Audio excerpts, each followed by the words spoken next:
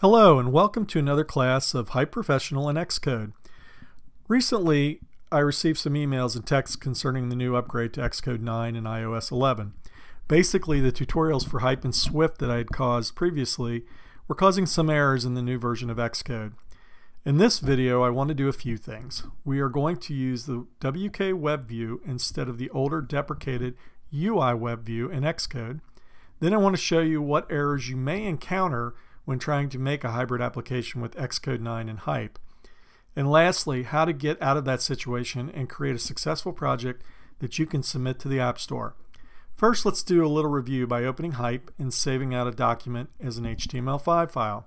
This is a very simple project that will present the user with a button to push, and the response of the application will be an MP3 sound that plays with a short timeline animation. So let's take a look at this. Right now you can see within Hype I have my button, I have some elements that I built a separate timeline called spin, and it will spin those around when the button is pressed with the action. So you can see I set up an action to 1, play a sound, and 2, start the timeline spinning. So let's test this out to see if it works. So we just do a browser test. I'll go ahead and click on the button.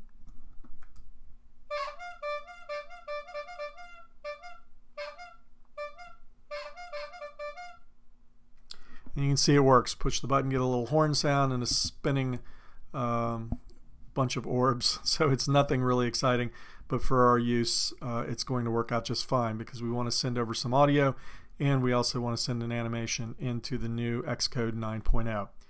So to do that, the first thing we have to do is go to File, Export as HTML5, and you're going to see some errors here for IE8, Firefox, and Opera. You can ignore those because we're not taking our project into any of those applications. What we're going to do is we're going to take it into iOS. So we'll just hit Export. Then you can see I've already created a folder called WK Test, but what you want to do, let's go back and we're going to create a new folder for the tutorial. We'll call this one Test 2, and we're going to create it. And inside we're going to call this file honk. It's going to save the HTML file. If the include text contents for search engines is checked, please go ahead and uncheck it. You will not need it for this application. And we go ahead and save. And there we go.